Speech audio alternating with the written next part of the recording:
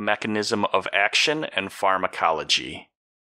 Hydrochlorothiazide works through sodium reabsorption being inhibited in the distal tubules of the kidneys. This sodium inhibition increases sodium and water excretion.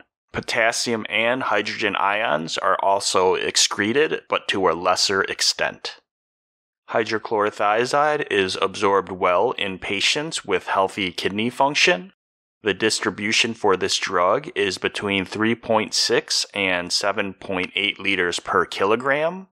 This drug is not metabolized in the typical fashion.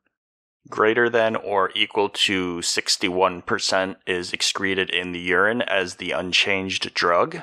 The onset of action is around 2 hours in adults, with the peak effect being seen between 4 and 6 hours. The time to peak is between 1 and 5 hours. The duration of action is between 6 and 15 hours. The half-life elimination is between 6 and 15 hours. And this drug is between 40 and 68% protein bound.